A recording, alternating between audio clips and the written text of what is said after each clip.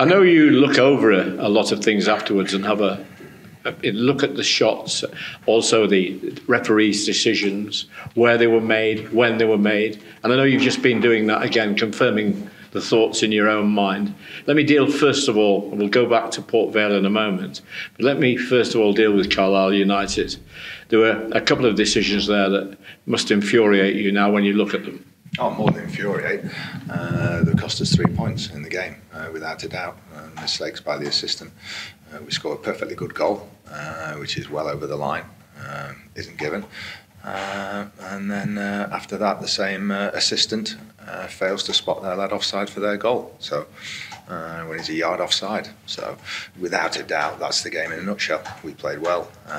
We controlled the game, created lots of chances. Yes, we were a little bit wasteful at times, but we weren't wasteful in those two on those two occasions because we scored a perfectly good goal. And theirs was offside. Elliot Hewitt stands up. You can see clearly in the lines on the pitch. Referee the assistant goes to put his flag up. And then for some reason doesn't. And it's our supporters have travelled 7-8 hours or whatever, and supporters, coaches, and I just think they all deserve better. We've had it now for 40 games. It started at Colchester on the third game of the season, where we're in control in the 93rd minute, and the referee inexplicably gives a penalty. It should have been 3 straight wins, and intermittently over the next 40 games, we've had some very, very poor decisions go against us. Every club will say they've had a few, but I'll defy any club or I'll ask any club to come up with as many as we've had go against us. 2 offside goals at Tranmere, and it just goes on and on. The litany of mistakes that have been made, unfortunately, against us. And I think us as a club and our supporters and players deserve better.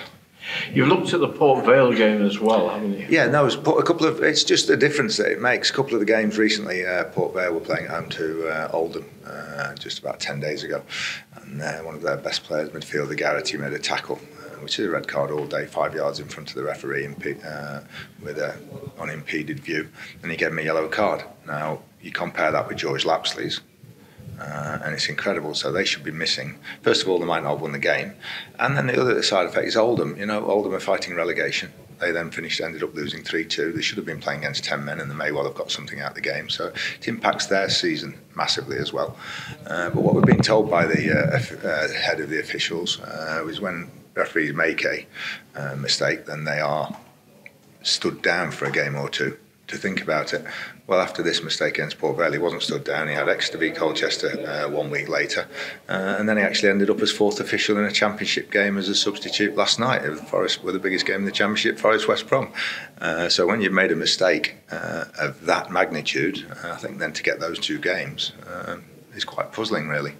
And then the other one is Port Vale played at Hartlepool, and the handball, which wasn't given in the penalty area, with once again a referee looking at unimpeded 10 yards away, is quite staggering as well. So we've had the decisions go against us in the last 40 games, but especially on Monday at Carlisle. And the difference it makes is incredible. We're chasing Port Vale for automatic promotion prior to the 2 games, whatever, and they get a couple of decisions go in their favour, and we get some go against us. It makes a huge, huge difference, unfortunately. Does it make any difference when people like you make a representation to the Referees Association? Well, no, because this is what we were told, that if the referees do make a serious error, then they will be stood down for a game or 2. I think last time I spoke to him was when we had Cheltenham last year in the FA Cup, when we were knocked out so unfairly because Jamie Reid was forearmed in the face, smashed in the face, about 4 yards away from an assistant who didn't give it. And that player then went on, we were winning at the time, that player then went on to stay on the pitch, score the winner. And it was acknowledged afterwards that it was a huge error by the assistant, and apparently he was stood down for a game or 2. That hasn't happened in these instances. Coming away from that just for a moment, you looked at other statistics from the game at Carlisle United, like the running statistics. Oh, the lads were unbelievable. Absolutely. Dave Waldy, strength and conditioning fitness coach, couldn't believe it after the game. He said to have that second game in 3 days and to be at that sort of level was incredible. I know it's a big pitch and everything. His words on the coach afterwards were, he said, "I've not seen anything like that." We were 15% above with our sprinting, 20% above with our high speed running.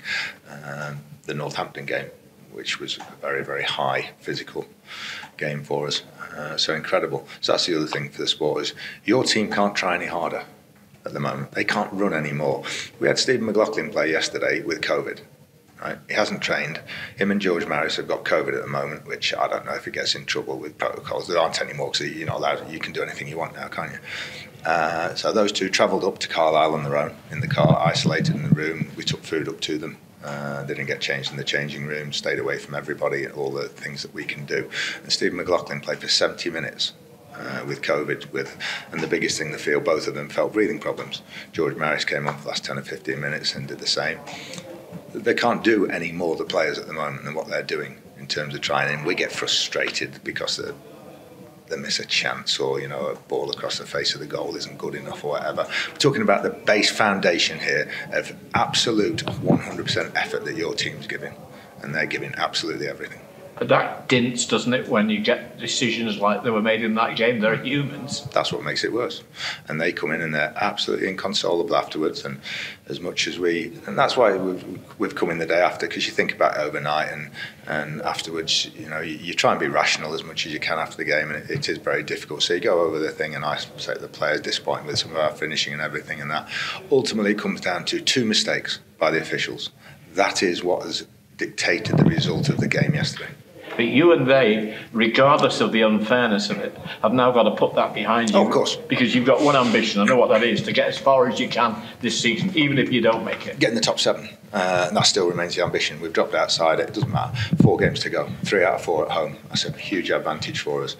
And I just hope that we don't get too down about the decisions, because when you get 1 or 2 against you, whatever, I think you can cope. When you've had them over 40 games, say starting at Colchester, 3rd game of the season, then players and everybody, and I think supporters and everything, they just get a little bit, it's going to happen again, it's going to happen again.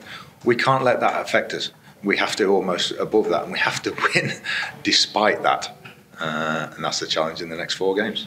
But surely that can't just be down to you and what you say as a manager. A manager has to manage, but with serious professional players, some of which have had an awful lot of experience, it's really down to them with 4 games to go, and which you need, I think, 9 points would definitely get you at least into the playoffs, possibly less because some teams are playing each other. I'll suggest to you it could be 7, 8 points can do it. It could be. It can still be done. There's no reason for anyone to be totally down now. Wow, we're annoyed but not down.